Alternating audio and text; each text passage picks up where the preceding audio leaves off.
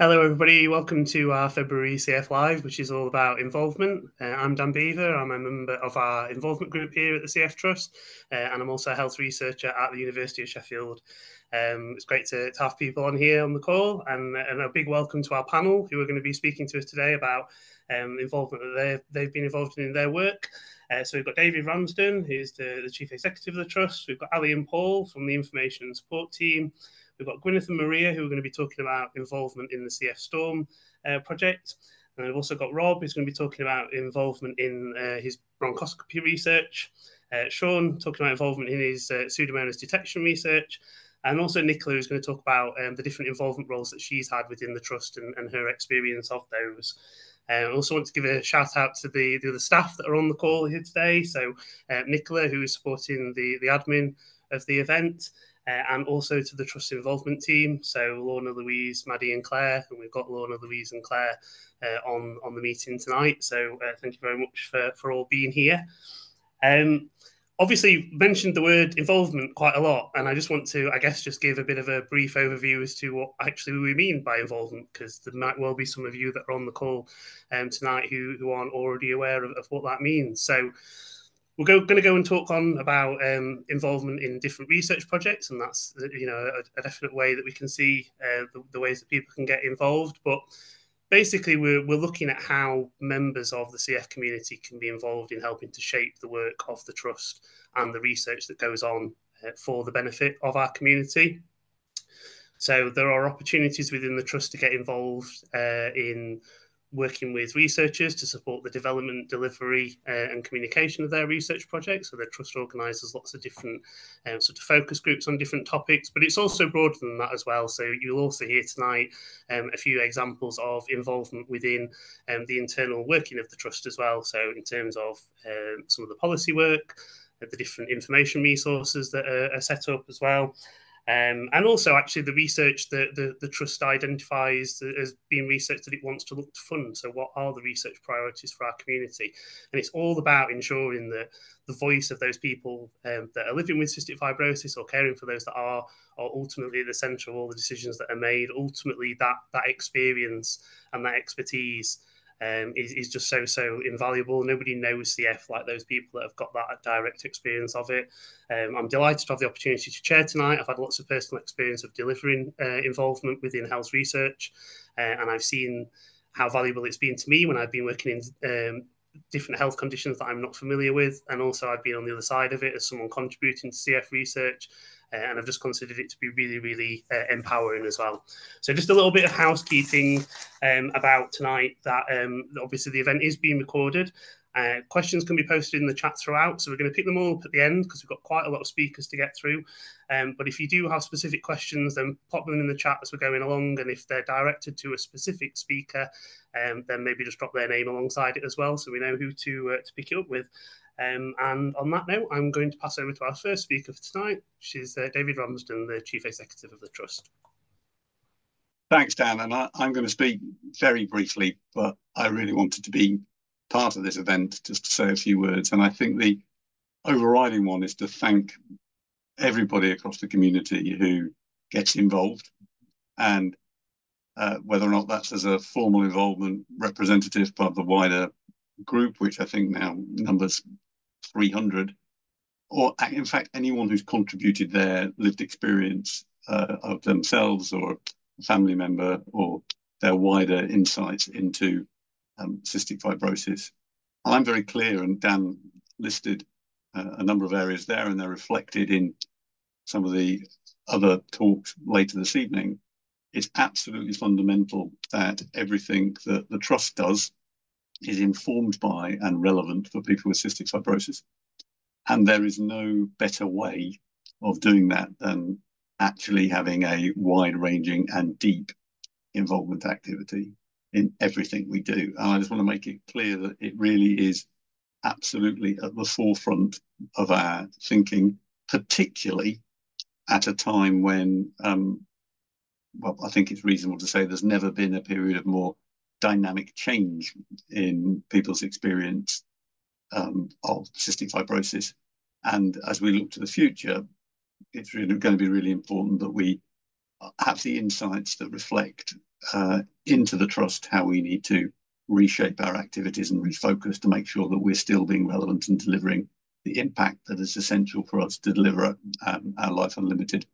It would be remiss, as we're still in February, not to mention that last week marked the 60th anniversary of the first ever meeting of the Trust. And at that point, last week, I know many of you are involved, we were reflecting back on what had been achieved during that period, but we are laser focused on what comes next, and involvement is central to that. So I'm actually going to stop there and just simply say thank you. I know many of you have given up your evening to join us, and I really appreciate that. I hope others will be able to access this content at a time for them, and that's convenient for them, and I thank them. And I'd also like to thank my team who work directly with me. I'm proud to have you as colleagues, and I look forward for us all working together as we take things forward towards that Life Unlimited. So thank you and enjoy the next hour. Now I'm going to pass over to Ali and Paul from the Information and Support team. Good evening, everyone. My role is to develop information for all those affected by CF, and I'm going to talk to you about the role of involvement in a recent project of mine, and that was the update of our parent pack, which you can see on the screen. This booklet was originally published in 2015. It's often the first resource placed in the hands of parents and carers when their baby has their CF diagnosis, and it's when families often first find out about Cystic Fibrosis Trust. We identified that it was time we updated the resource given the changes in the CF landscape and families' experiences of CF today. As I'm sure you all appreciate, lots has changed in CF since 2015, the introduction of modulators being one. Here is the objective for that project, and I'll just leave that on the screen for you to read. So, how are we going to approach this project? At the Trust, the information team puts the needs and wants of people affected by CF at the heart of all our resource development. So, working with involvement was the first step. We needed to speak to parents and carers who could tell us what their experience of a CF diagnosis for their child had been like and what they wanted and needed in terms of information and support from us. With the support of the involvement team at the Trust, we set up informal focus groups with parents to identify the key themes and ask them what they thought of our current offering. In total, we've had engagement with 18 parents for this project, as well as CF healthcare professionals. We used these insights to help shape an outline of the content of the resource, including checking if the printed booklet format was still right for this audience. Parents told us that they wanted more information on how to manage their mental health and how to look after each other in the parental relationship and the wider family while going through this challenging time, all of which we've now included in the new booklet. But it also gave us insight into much more. As well as finding out what content parents wanted to see in the booklet, we also gave parents the opportunity to actually co-create the content with us. So there's a Q&A section written by parents as they think back to what were the most pressing and urgent questions they had around the time of their child's diagnosis. They also talked about their top tips for managing CF and wanted to share this with other parents to give them a head start. So there's also a section on that in the booklet written by parents. Parents shared that they wanted to see better representation of the CF community in the resource, so we listened and have included more diversity in terms of ethnic background, but also in terms of including more dads' voices in the resource and different family types such as single parents. This is both in the quotes and the stories we're sharing and in the photographs we're using. We actually recruited many families for the photo and video shoots from the initial focus groups too. And you can see one of those lovely families in this slide. Parents talked about the loneliness that a CF diagnosis can bring and about feeling daunted at being both a new parent, but also a new parent to a baby with a lifelong condition. To address this, we're currently working on a series of emails or e-newsletters that parents can sign up to receive to support them through that first year. They'll contain relevant information at key stages and signposts to things like our forum, our helpline, and financial support. Not only will this helpfully help parents to feel supported, but will be a positive start to a lifelong relationship with the Trust as their child grows. As well as the booklet, we're creating a series of web pages which will share different family stories about their CF diagnosis or shine a light on other aspects of having a young child with CF, such as juggling work, sharing the news with friends and family, and taking your child out and about. We varied the way we present this content, so there'll be videos, blogs, web content, there's a diary, there's a letter, etc. So we can improve accessibility for as many people as possible. And this is all in response to parents on the focus groups telling us about their different preferences for engaging with information content and giving us ideas for this kind of spin-off content. We wanted there to be something for everyone. Finally, parents have reviewed the final draft of the booklet and their feedback has been taken in, and the group will also comment on the actual design of the booklet, which is coming imminently. I also don't have time to go into this today in detail, but the Trust's information team has been awarded the PIF tick, which is a quality kite mark for trusted health information. And this means that we develop all of our resources by following the criteria of PIF tick, one of which is engaging in meaningful involvement with our community. Working on our information projects with the community gives us the confidence that what we're creating is actually meeting the needs of that community. Thank you very much, and I believe some of the links I talked about today will be put in the chat for you. Thank you. Thanks for that, Ali. I'll pass over to Paul now. Hello, I'm Paul. I'm the Employment Advisor at the Trust. I'll just share my screen. Okay, so I'm here to talk to you about the Trust's employment service. It's called Work Forwards. Just see this. We have a quick poll for 30 seconds just to see what people know about Work Forwards already. So that should be on your screen. I've tried to make the questions as brief as possible, so you don't have too much thinking time to do at this time of night. Maybe a few more seconds to fill that in. Thank you. Okay, brilliant. That gives me a good idea. Thank you. Oh, moving on. So the service was launched actually 1 year ago today, so it's the first birthday of the project today.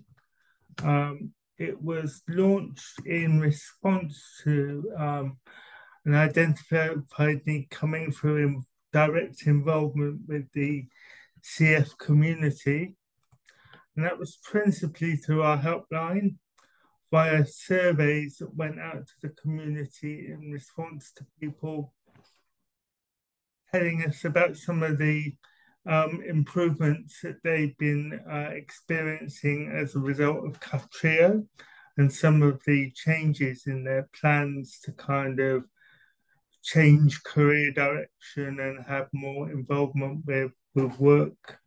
And the actual lottery bid that secured the money for the project was co-authored by somebody who has CF themselves. The project is funded by the lottery and the charity scope, so we got input financially from both of those funders. And it's an employment service for anyone who's personally living with or affected by CF. So that could be carers, family members, people in direct kind of association with people living with CF. So there's a number of things that the service offers. We do quite a lot of supported job searches, so for people changing careers or coming into work that need help looking for specific jobs in industry, and then all the kind of traditional stuff like CVs and cover letters. Also around kind of people looking for flexible working for jobs that will fit around treatments that they need to do during the day.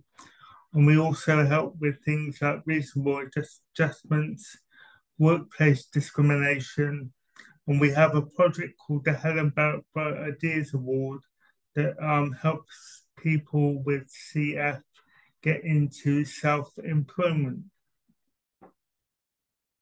We run the services entirely online, So we run the service either by phone calls, one-to-one coaching, or group sessions.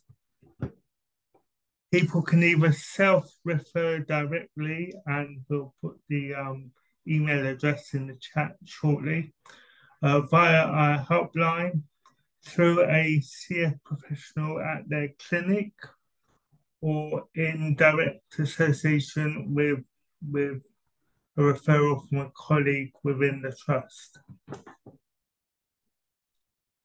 Due to time, I'm going to kind of end it there, but there are some of the contact details. I think the work forwards email will go in the chat as well. You can also look at our web pages. And finally, we do have a advisory group that feeds into work forward. So if any members of the community want to get directly involved, then you can get in touch with us on the work forward email address. Thank you. Thanks, Paul, and a big thank you to Ali and Paul there for those presentations. I will, in the spirit of passing the baton between our multiple presenters, I will now introduce Gwyneth and Maria to speak to us about CF Storm. So Gwyneth is the co-lead for the project, and Maria also had an involvement role in there and has had involvement in other areas as well. So they're both going to talk about their experience in CF Storm. So I'll hand over to Gwyneth initially. Thanks very much, Dan. And thanks for the invitation to join this CF Live event. I was remembering as we were sitting here that when we did a CF Live event just on CF Storm in the past, there was actually a storm happening, and at least one of the panel members on the call tonight had their window open and got a bit wet during that. So hopefully the weather will be kinder to us tonight. So I'm Gwyneth. I'm a paediatrician at Great Ormond Street Hospital and a researcher at UCL, and I co-lead CF Storm with Professor Kevin Southern, who's based at Alderhay Hospital and University of Liverpool. So CF Storm, for those of you that haven't heard of it, is a clinical trial that's running at the moment throughout the UK, and it's for people with cystic fibrosis that are established on Kaftrio, who are also on a daily mucoactive nebulizer. So by that we mean either Dornase alpha or DNase or hypertonic saline, so the salty nebulizer, on a daily basis. And what we're trying to understand is whether there's still a role for those types of nebulizers if you're on Kaftrio, or whether they can be safely stopped without affecting things like lung function. When the study opened, we were open to those in age sort of 12 and above, but more recently the lower age for recruiting has gone down to 6 years, which has been really good, in line with the sort of lower age of licensing for Kaftrio. And we've got around 480 people that are either currently participating or have participated in CF Storm now, which is really great. We've got less than 100 people still to recruit to get to our target. But CF Storm is really a study that illustrates that throughout the whole process of a clinical trial, right from thinking of the original ideas right through to carrying out the trial, and then thinking about how you convey all the results of the trial and communicate the results through to the CF community, it's a study that really sort of shows how the patient community and their families can really be involved in that all processes.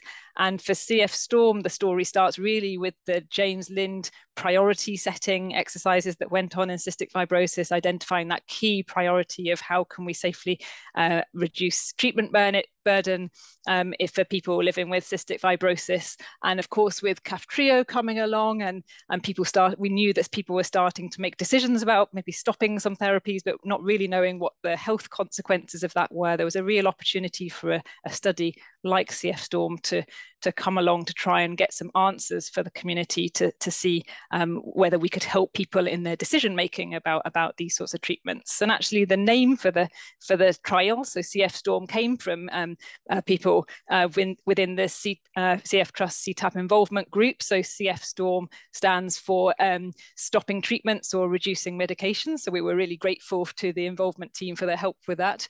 And really they were really pivotal in helping us as a study team host some focus groups with members of the CF community to get sort of lived experience of what was really important on a kind of day-to-day basis in terms of treatments, and what sort of treatments would be important to think about in terms of if we were thinking about stopping some treatments for people that were established on Kaftrio, which type of treatments might be considered more burdensome or sort of impacting on daily routines, but that they might be happy to consider stopping within the context of a kind of well-conducted sort of, say, trial, to see how that would impact on outcomes. And we got a real steer from the community that nebulizers such as DNAs and hypertonic saline were things that people would really welcome information on to help decision-making about whether they should continue taking those treatments or not. And they would prefer to have a trial that looked at that sort of question rather than nebulized antibiotics, which people might find even more burdensome, but were more reluctant to sort of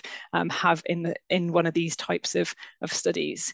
So that gives a sort of flavor about how within the planning stages of the trial, we had some involvement that was really key at designing the sorts of questions that we wanted to address in the trial, but also we got a clear message about the trial not needing or not wanting to have extra study visits and being quite a low burden in itself. So they were really important drivers as well. And then with the trial being funded and being carried out, we had real key involvement from the community in some of the key committees and the oversight that happens within the context of a clinical trial, and also importantly to have communication going out to the community in terms of opportunities for becoming involved in the trial as participants, and how we can really engage the community in trying to come into the trial and disseminate information through those routes. And moving forwards towards the when we start to think about the results of the trial and how we can convey those results to the community, that will be another key opportunity for involvement as well.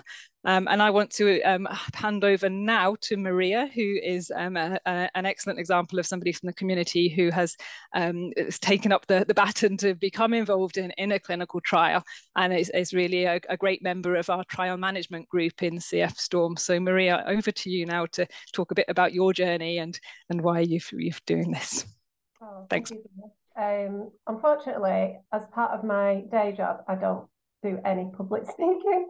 So you'll have to bear with me on this one. So I'll just basically tell you a little bit about myself and my involvement with CF. So obviously my name's Maria Pace, and I have a son who's 8 who has CF, and I also have a daughter who's 8. I've got twins, but only my son has CF. So yeah, so 8, nearly 9 years ago, obviously found out, got the diagnosis, and I was like, whoa, we need to find a cure. We need to find a cure for this. So I got heavily involved in raising money for the CF Trust because, as most people know, it is just can be such a terrible illness. So yeah, so I started doing that.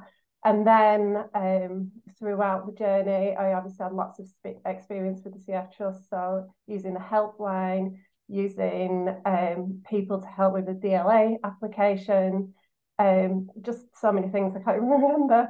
And then, unfortunately, it's really hard to continue raising money, although we still do, because you're asking the same people. And there was an opportunity in 2021 to join a focus group, and I thought, right, I can give back to the CF Trust because they've helped us so much since George's diagnosis.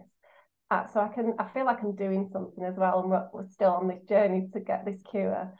So yeah, I joined a couple of focus groups about, there's different ones, CF branding, there was one to do with priorities for funding, and interestingly, one of the, because it really makes you think about other things when you're part of these focus groups, because other people experience different things, and one of the things which became clear was the burden of CF and trying to make my son's life as easy as possible, because the treatments are daily, aren't they, and the medications. So I was aware of CF Storm, and that's exactly what one of my I don't know how to describe it, but so I was like, wow, if George didn't have to do his nebulizer because he takes DNAs, that's fantastic. So unfortunately, we weren't able to get involved in the trial because of the hospital we're with, but there became an opportunity to join as a parent representative. So I'd spoken to Lorna previously, and she spoke about this opportunity. And to be honest, I was my experience with the involvement group was fantastic. I'd get an email and say, what do you think about this? And I go, oh, I can't make it. I can't do that time. And they go, don't worry about it. So everything that I did, they were just grateful for. And even if I couldn't do something, they were like, oh, it's fine. Don't worry about it. So I have a job, I have a family. Time's obviously tight for everyone. And they could just let me fit it around wherever I could. So anyway, there was this opportunity to join as a parent representative at the CF Storm. And I was, to be honest, quite daunted because there's so many experts as part of this group. And then there was me. And I was like, well, so I spoke to Lorna, and Lorna's like, but you are an expert because you're a parent and you know exactly what it is to be around to bring up somebody with CF. And these other experts don't know about that. So I could be this voice and I could just tell them what I already knew. I didn't have to learn anything. I could just say, oh, it's like this, it's like that, or whatever. So I could just really make a difference just with my skills that I already had, which I didn't even realise I had. So I became part of this group, and it doesn't take a lot of my time, but I can still make a difference, which is just wonderful. So I'd just like to say, if anybody's interested in getting involved, it can be as much or as little as you want it to be, because there's small opportunities, and I'm sure there's massive ones. I've just not got involved in those ones. So definitely you could speak to me, maybe could get my number through someone at CF Trust, but yeah, just definitely think about it. And yeah, okay. So that's it, that's me. Thank you. Thank you so much, both. That was really, really interesting to hear, and kind of really, really powerful there as well, Maria. So thank you. Right, I will now hand over to Rob, who's the Professor of Respiratory Medicine in Glasgow, who's going to talk to us about involvement in his bronchoscopy research. So, good evening, everyone. I don't have any slides, you'll be pleased to know. And I was just going to tell you a little bit about the experience that I have had in recently taking part in an engagement exercise organised by the CF Trust. So, as a bit of background, I'm a CF clinician and researcher. And I was just looking today at how long I've been doing CF research, and I'm now been doing CF research for 20 years. So it's our 60th year of the CF Trust, and for 20 of those years, I can't quite believe it, I've been doing CF research. So why did I want to do an engagement exercise with people from the CF community? Well, I always think that our research should be grounded in questions that are important from a scientific perspective, but also important to our CF community first and foremost. And due to us having a disease that has rapidly changed with new drugs, thankfully for most of our patients, but obviously not for all of our patients, we've really seen the disease change. And from my perspective, I'd like to know how the biology of that disease has changed. And the only way to really find that out is by looking at things under a microscope. And in my case, I'm interested in how inflammation and infection are behaving in CF lungs now that we have a different disease pattern in a lot of our patients. So I wanted to find out from the CF community how they would feel about having a bronchoscopy, a telescope test, to look down into the lungs to take research samples. And it was really quite an interesting experience, because I suppose I went into it thinking a lot of people would not want to even consider doing something such as having a bronchoscopy. And that's the sort of things that we get asked by the people reviewing the grants. Is your research program going to be feasible? And interestingly, all of the people on the call said they would be interested in having a bronchoscopy for research, but only if it had benefit for them in terms of their clinical disease as well, such as supplying microbiology samples, etc. And that was a real eye-opener for me, and it's something that I've taken now into several grant applications, and also in any talk that I've actually given since the engagement exercise. I've also referred back to that evening where I did the engagement to say how important it was to know what our community with CF would like us to do in terms of research. And and what sort of procedures would be acceptable. And I suppose just a little bit about the experience overall. I found it fantastic, and that's another thing that I've been trying to put across to my research colleagues, because we all have to put a section in any grant that we write now, whether it's for a small amount of money or for a several £1 million grant, we have to put in information about how we've engaged with our target community that would be affected by our research. And I think a lot of people, and I was probably guilty of this in the past myself, will think they've been doing engagement work because, particularly if we're clinicians, we see people in clinic, etc. But actually, now that I've done this process, it's allowed me to really fill out that section with a lot more depth and a lot more experience. And actually, the other thing that I felt was wonderful about the experience of doing the engagement exercise was getting to interact with people with CF in a different way than I would normally interact. So usually I'm the CF consultant who is asking questions about how someone's been, have you had an exacerbation, etc., etc. But to be the person on the other side of the table being asked the questions was really quite enjoyable. It's nice to be put on the spot when you do research and be asked tough questions. And the sort of questions I was being asked were the sort of questions I would expect to be asked by people who were working in the field or were reviewing my grants. And it was just great to sit for an hour and online and just chat to people about the research that we do and how we want it to help the CF community and how we might get there. So that's all I'm going to say at the moment. Happy to take any questions later on. I will be continuing to tell everyone about how important and how enjoyable engagement exercises are. And and we are hosting the European CF conference in Glasgow this year. So we will also be mentioning engagement a lot at that event. Thanks. Lovely, thanks for that, Rob. That's really, really great to hear about how it's been valuable for your work, and always good to have another advocate for involvement as well. We're next going to speak to Sean, who is doing some research in Pseudomonas detection. So I'm going to pass over to you, Sean, to tell us about your experience. Excellent. Thank you very much for asking me to come along.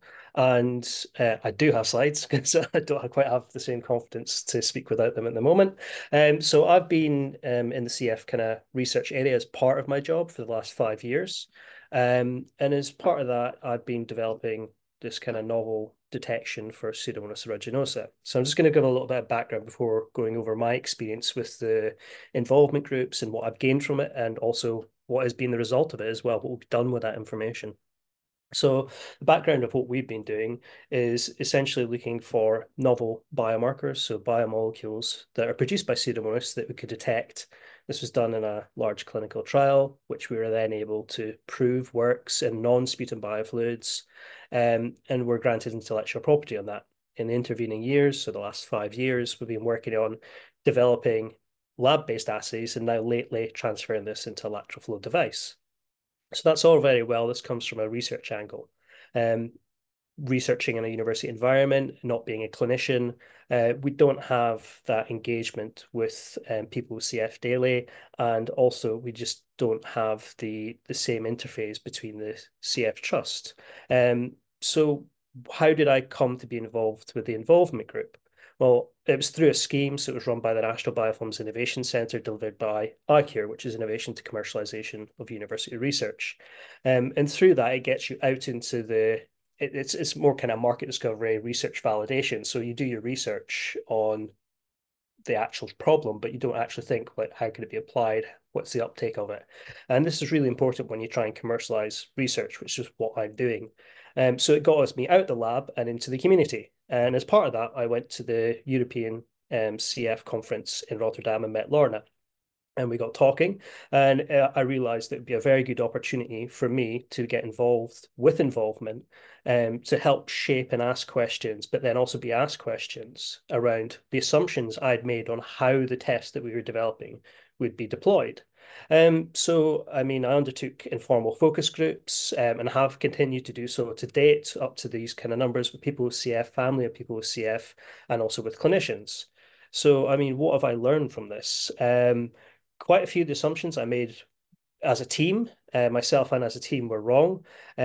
We had assumptions on the type of biofluid we would use for this test. We had assumptions based on how frequent people would do this test. Would they want to do it at home in the clinic? And we also had some conflicting kind of feedback on how we were thinking of deploying the test as well. And that ultimately leads us to those insights gave us a better understanding on how to design the test and how often we would use the test potentially. And that all feeds into, in a commercialization point of view, from the research going forward, how we approach that in a regulatory manner as well, because it gets very difficult to change those things once you've gone down those paths without causing a lot of extra time and ultimately money in that area.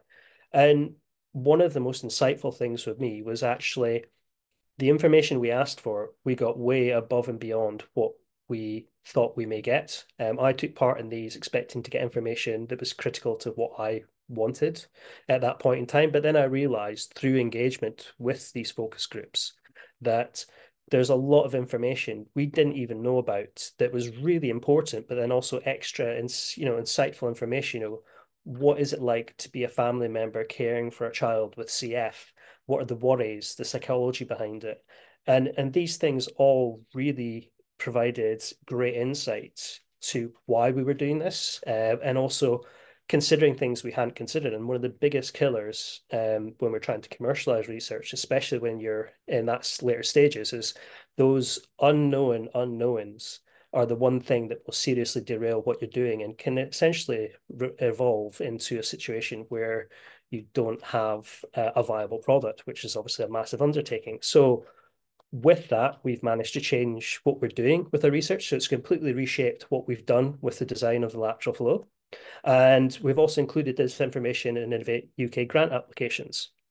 And the result of that is that I've been awarded an exploit funding grant. I probably would not be in that situation to form a spin-out company starting next month, well, the 1st of April, if it wasn't for the information these focus groups had provided. So I think it's I'm very grateful, and my deepest gratitude, obviously, for myself and the team that have been behind this for well over 12 years, to the insights and information from the focus group. Lovely. Thanks so much for that, Sean. That's really interesting to hear. Right, so we're rattling through the agenda, and we are now going to be speaking to Nicola, who is another one of our involvement group members, who's going to talk about her experience being involved in research as well. Yeah, thanks, Dan. Hi, everyone. I'm Nicola, and I have CF, and I've been involved in various trust activities for the last 8 years, I think. So my route into involvement very much began when I joined the Youth Advisory Group in 2016. So this is known as YAG for short, and is a group for people aged between 14 and 25 who either have CF or who have an association with CF to come together and directly influence the work at the Trust by making sure that young people and their concerns are heard. So we would meet monthly and discuss issues affecting young people within the CF community, and then co-design and facilitate projects related to those issues.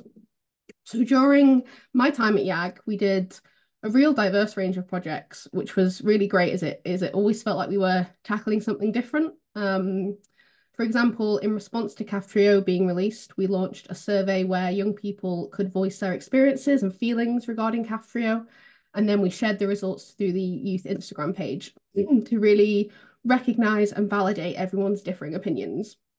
And likewise, during the COVID lockdowns, we ran a More Than CF campaign, which encouraged young people to share and showcase their talents, their hobbies, their interests online in a fun and kind of positive way during what was, a difficult time for a lot of people.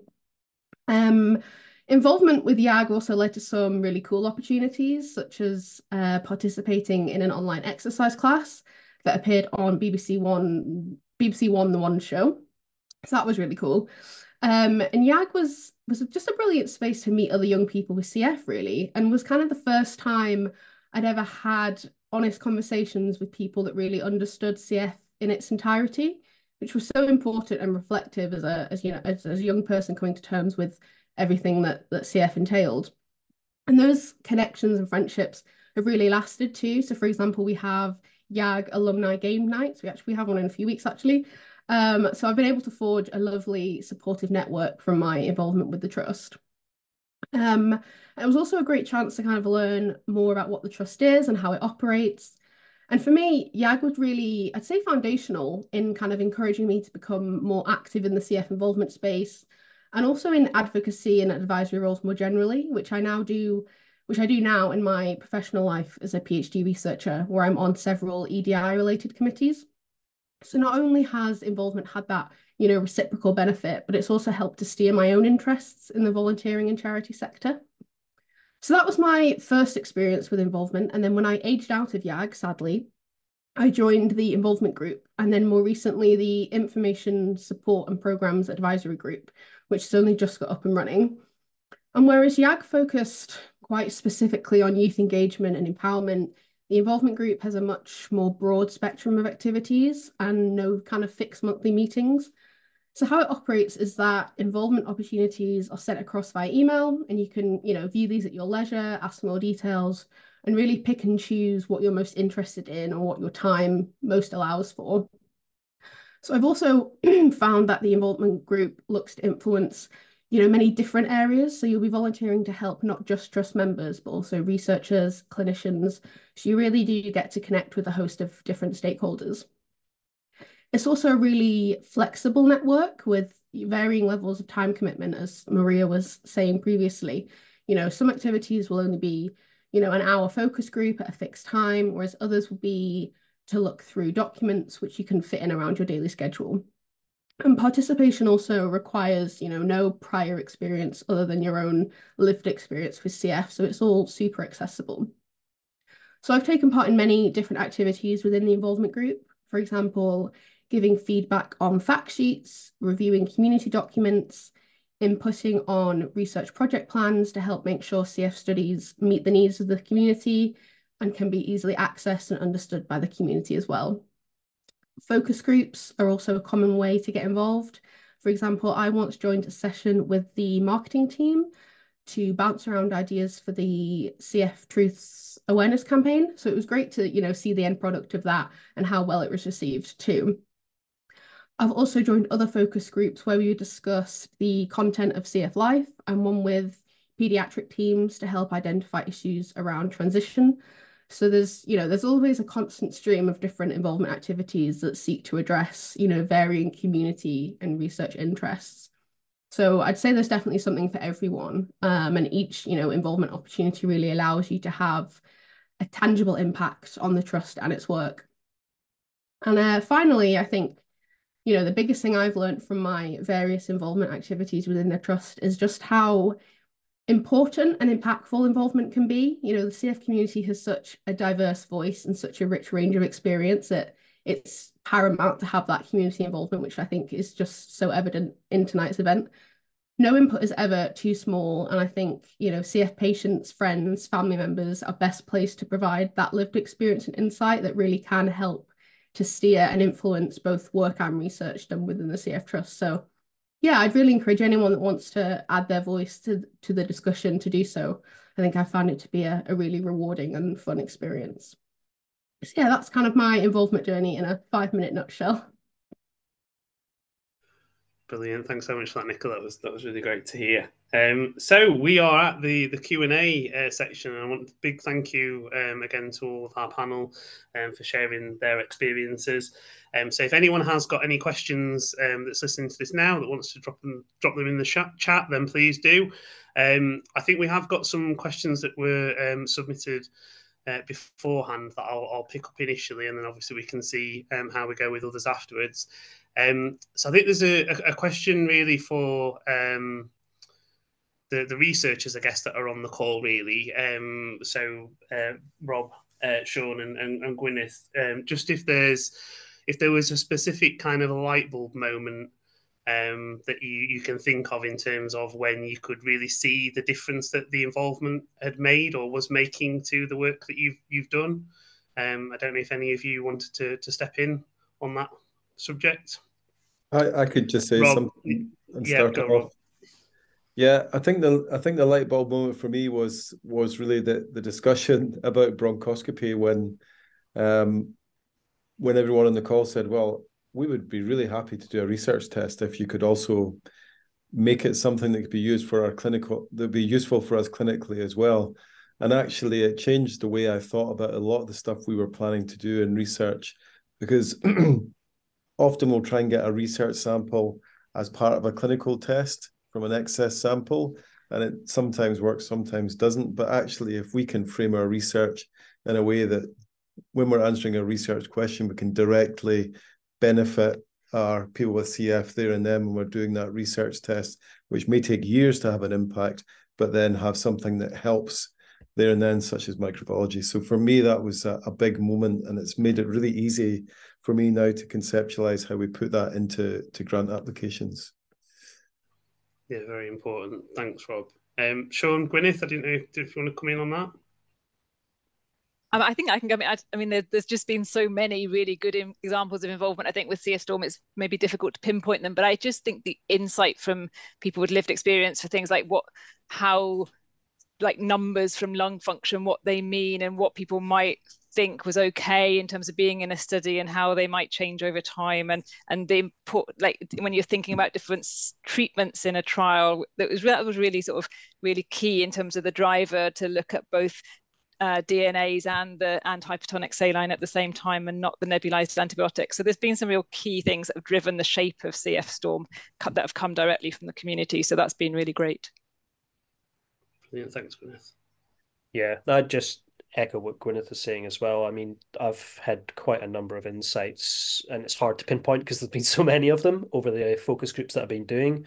And I mentioned it during my little 5 minutes, but I mean, we've had so many insights, and I've had so many personal kind of insights on how there's a difference between doing the research in a lab. I'm not a clinician. I don't see people with CF day to day. And it really it changes how you view what you're doing as well. And I think that's been a really big thing for me. And it's given me such a big drive to do the commercialization route and take it down that, because I can see the benefit it could potentially have as well. So it's not just the benefit it gives to the research, but also the benefit it gives to me as an individual to do what I want to do as well.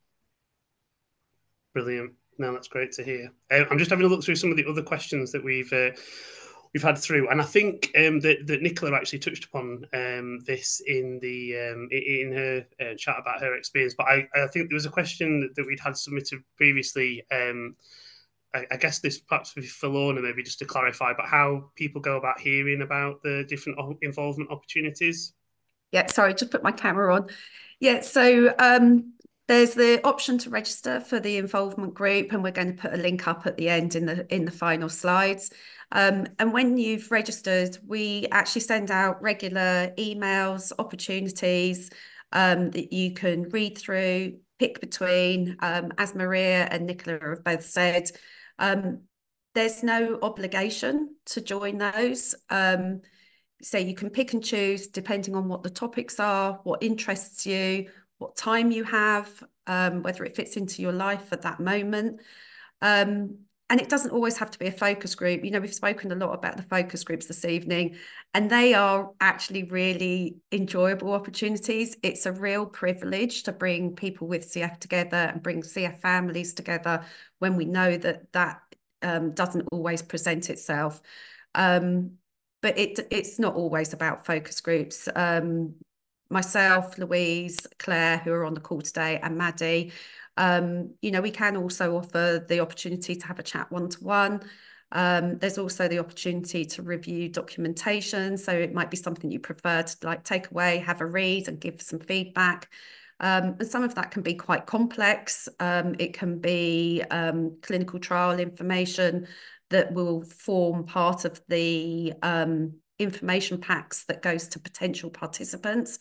And we want to ensure that that's written clearly in a clear manner, that it's understandable and helps people make those decisions about taking part in clinical trials. And we provide templates, guidance notes to help you through that review as well. Obviously, we'd mentioned on the poll that all the different variety of aspects of involvement And it could be that you wanted to join a committee and, you know, join a programme of work. And they say, obviously, that is a little bit more of a commitment to regular meetings. But again, you know, the choices are huge. There is a variety, you know, great variety. It can be as little or as much as you want. But I guess the key part is register, and then we can send you the information and you can pick and choose from that.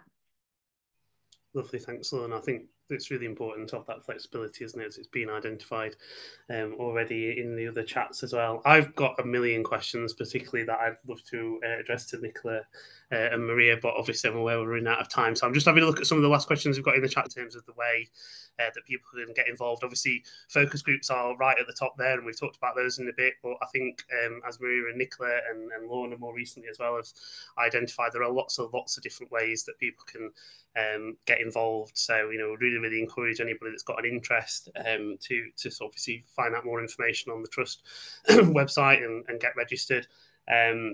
It's really, really important that we have that. And I think, as has been touched upon, there is so much flexibility as well. So people shouldn't feel overawed about what it might, mean. And I think we've had some really, really powerful presentations tonight about, researchers perhaps not necessarily knowing what involvement is going to look like, and then, you know, kind of obviously really, really appreciating the value of that as they've worked through their own projects. And then obviously, the members of our community as well, who perhaps didn't necessarily know what it might look like to be involved in research, and the value that they've had as well. So I hope that provides some reassurance to people who might be watching this tonight and not 100% sure, what involvement might look like for them. But I'll just encourage people to get involved.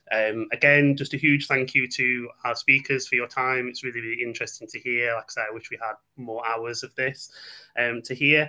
The recording will be going out shortly afterwards to people that have registered, and there's also be a questionnaire that we'd ask that people would fill in as well, that I think is going to get posted in the chat box as well, but I'm sure that'll be coming out via email if not. And I will hand over to Louise for the last 60 seconds. Thank you, Dan, for chairing, and thanks to our panel of speakers and to everyone for joining this evening. It's been a real privilege to hear how the lived experience with CF is so vital in informing the work of the Trust and future research. Before I close, I just want to share details of a few involvement opportunities that we have coming up. So we have our next quarterly community catch-up on Monday the 11th of March at 11 AM for an hour. We're hosting this quarterly community catch-up over Teams, and this will be a social space to chat with others in the CF community. We'd love to see you there. Please get in touch if you'd like to attend. We also have a focus group coming up on infection prevention and control on Monday the 25th of March, 6:30 till 8 PM. We would like to better understand your thoughts and feelings around infection prevention and control and its importance among the wider community. Sharing your thoughts will help us to develop guidelines on this topic. Please do get in touch if you'd like to attend.